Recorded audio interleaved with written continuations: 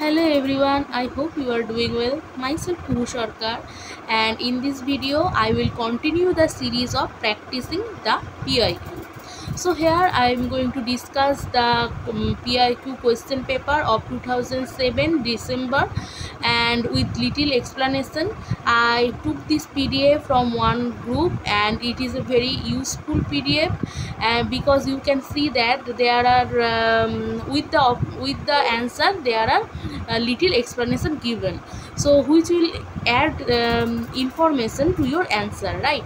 So let's start with our first question, which is question number 26. In which of the following novel by Graham Greene does the little girl Brigitta appear? So Brigitta appear in The Power and the Glory in 1940s is a novel by British author Graham Greene. It was initially published in the United States with the title The Labyrinth Ways. So Graham Greene is an important writer, and most of the time Nate asks this about Graham Greene. So the little girl Brigitta appear in his novel The Power and the Glory, which was very much important novel, and it was published in 1940s. And the subtitle of this it was published in the US with the title The Labyrinth Ways. So you can also remember this point. And other works are also by Graham Greene, like The Heart of the Matter, then The Power and the Glory, Brington Rock, and The Quiet American. Okay, so let's see the next question. Question number 27. The author of A Satire Against Reason and Mankind is, so a Satire Against Reason and Mankind is published in 1674. Is a satirical poem by English Restoration poet John Wilmot, who is the second Earl of Rochester. So he is the second Earl of Rochester, and his name is John Wilmot. A Satire Against Reason and Mankind. Then what is anagnorisis? Anagnorisis, this term was given by Aristotle. So it means that anagnorisis is a movement in the play or the other work when a character makes a critical discovery. So anagnorisis means critical discovery. Anagnorisis was the hero's sudden awareness of the real situation, their realization of the things as they stood, and finally hero's straight insight awakens. So anagnorisis means sudden discovery. Okay, then the next question number 29. In which play by Shakespeare do we find widow queen questioning the assumption of male politics? And it will be Richard III. It is written approx 1592, depicts the Machiavellian rise to power and subsequent short reign of King Richard III of England. So here you can see that widowed queens questioning the assumption of male politics in Richard III. Then, which of the following feminist critics used the expression gynocriticism for the first time? So, gynocriticism is the term coined in the 70s by Ellen Showalter to contrast a female framework for the analysis of women's literature. So, gynocriticism is a term coined in the 70s by Ellen Showalter to contrast that a female framework for the analysis of women's literature. It is called gynocriticism. It is given by Ellen Showalter. Okay. Then John Keats' poem Ode to the Nightingale was composed in, so it was composed in 1819. It is written in 1819 and is a personal poem that describes Keats' journey into the state of negative capability. So where I talked about the literary terms, I told you about the negative capability. So negative capability, when you isolated your feelings from your work, right? So here you can see that it is a journey to is the state of negative capability when you forget yourself. The female quixote was written by, so it was written by Charlotte Lennox. So the female quixote or the Adventures of Arabella was a novel written by Charlotte Lennox, imitating and portraying the ideas of Miguel de Cervantes Don Quijote. It was published in 1752. So it was published in 1752. Then, which contemporary British poet has translated Beowulf? So the answer will be Seema Seni. So Seema Seni was a Nobel laureate, and he was born in 1939 and died in 2013. Was a Irish poet and receptionist of the 1995 Nobel Prize in Literature, who is credited to have translated the epic poem Beowulf, and he also wrote the Bach poems, right? So there are sometimes they asked about Seema Seni. Bach poet poems, then Punishment also part of it. The Praise of Chimney is the Praise of Chimney is an essay by Charles Lamb. Sorry.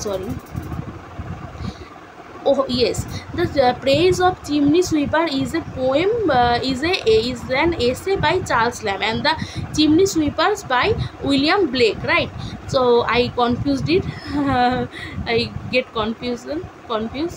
So the Chimney Sweepers is the title of two poems by William Blake, published in Songs of Innocence in the 1789 and Song of Experience in 1794. The poem Chimney Sweepers is set against the dark background of child labor that was prominent in England. So the Chimney Sweeper, Song of Experience and Song of Innocence by William Blake, which was published in 1789 and 1794, and the essay The Praise of Chimney Sweeper is by Charles Lamb. So you also can get confused.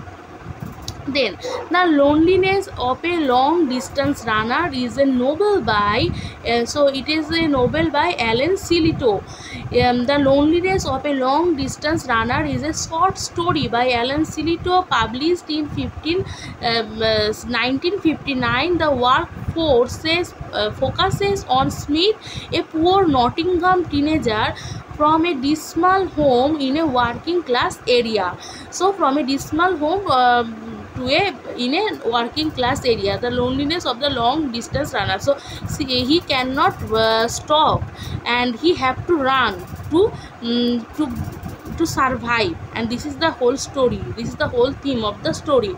It was written by Alan Sillitoe. It talked about a teenager, a poor Nottingham teenager from a dismal home in a working class area. Then question number 36, the Black Venus. Angela Carter takes elements from the poetry of a poem, French poet, and places them in a very different paradigm. Who is the French poet? So the answer will be Baudelaire. Black Venus is an anthology of short fiction by Angela Carter. It was first published in UK. So it was first published in UK in 1985.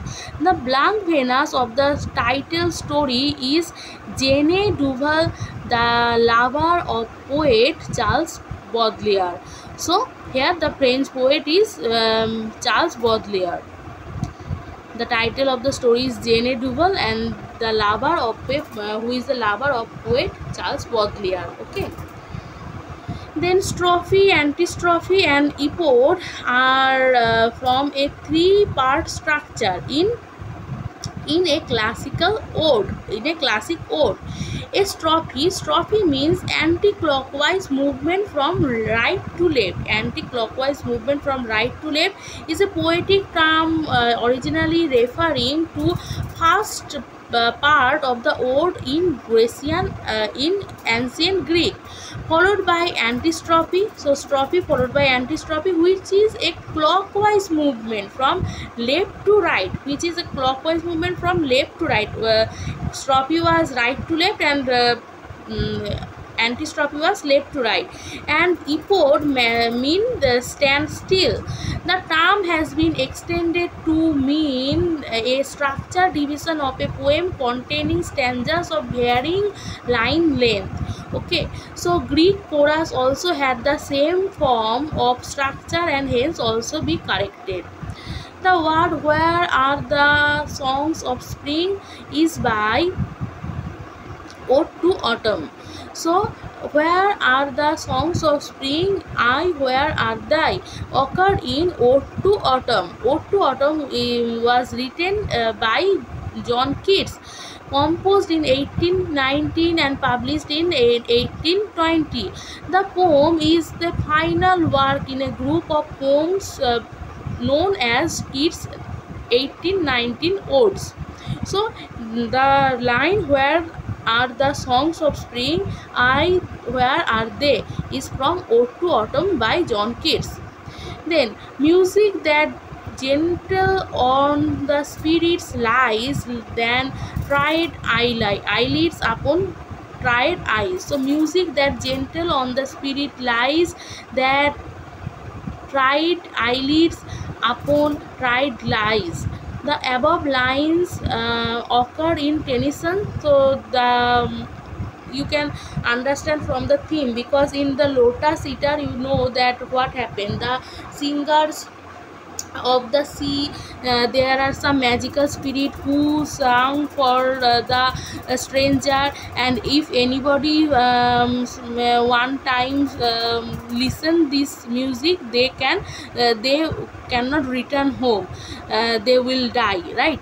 So the Lotus Eater is a poem by Tennyson, and it was published in 1832 poetry collection. The poem describes a group of mariners who, upon eating the lotus, are put into the altered state and isolated from the outside world. So they isolated from the outside world, lotus eaters. Okay. Then which of the following pairs is correctly matched? So the answer will be D. Okay, Lady of the Lake is written by Walter Scott. Lady of the Lake is written by Walter Scott. Lake Easel of Innisfree is written by W.B. Yeats.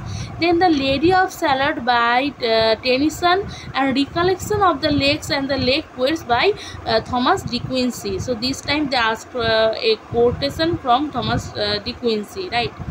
Which famous English novel opens with a young woman who is handsome, clever and rich?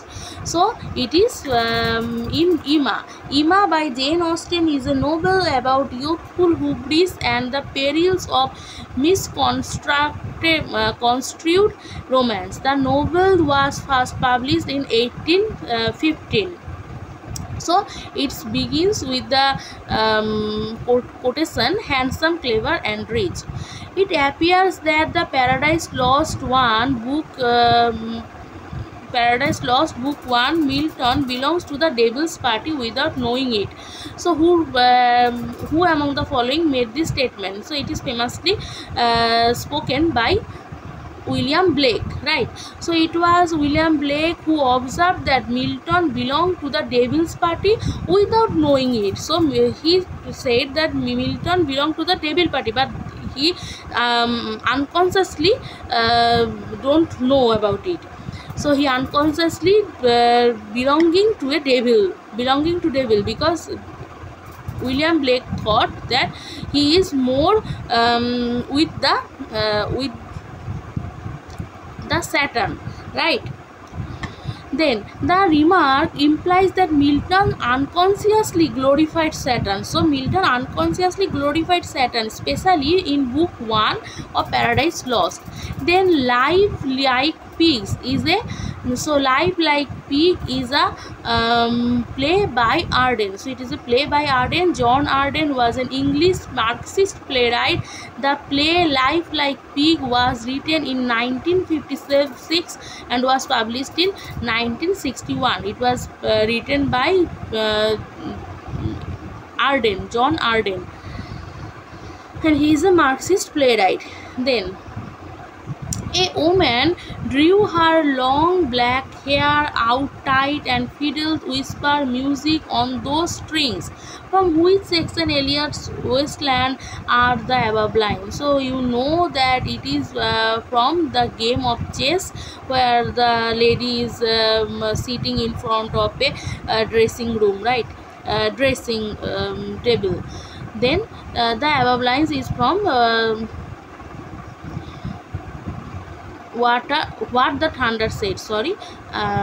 So the above line is from what the thunder said, and the lady sitting in front of a dressing table, and her lover came.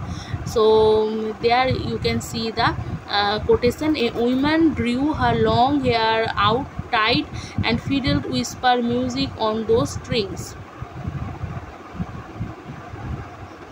Then, which of the correct sequence of Achib's African trilogy? So you know that first will be Things Fall Apart, which was published in 1958. Then No Longer at Ease 1960, and Arrow of God 1964. So Things Fall Apart, No Longer at Ease, and Arrow of God. So Chinua Achebe was always asked, and this time also they gave some question from Chinua Achebe. Which of the figures of speech used in the following lines by Blake? So the answer will be metonymy and apostrophe. Metonymy is a figure of speech in which a thing or concept is called not by its name but rather the name of something associated in meaning. An apostrophe is a diacritical mark in language and making the omission of one or more letters. So you know that what is metonymy and what is apostrophe. Then question number 47. In which of the following American novels does the Valley of Ashes occur? So in Gatsby is a 1925 novel written by American author Scott Fitzgerald, and here the Valley of Ashes occur. Okay. To whom is Chaucer referring when he says he knew the tavern well in every town? So the for whom he said it, he knew the tavern well in every town, and it was spoken for the friar. Chaucer refers the friar by saying he knew the tavern well in every town in Canterbury Tales. Then question number 49. Poetry is a criticism of life under the condition fixed for such a criticism of laws of poetic truth and poetic beauty. Who among the following made the above statement? And the answer will be The Study of Poetry by Matthew Arnold. So Matthew Arnold said this above statement, that poetry is a criticism of life under the condition fixed for such a criticism by laws of poetic truth and poetic beauty. Then she is inspired but diabolically inspired. She is inspired but diabolically inspired. Who is this lady? The lady is Saint John. It is a poem by G.B. Shaw based on the life of trial of John Arc. It was published in 1924. So here we can see the quotation, she is inspired but diabolically inspired. So that's all for today. I hope you will like it, and please, if you like, please hit the like button, and you can comment on the comment section. Thank you for giving your time.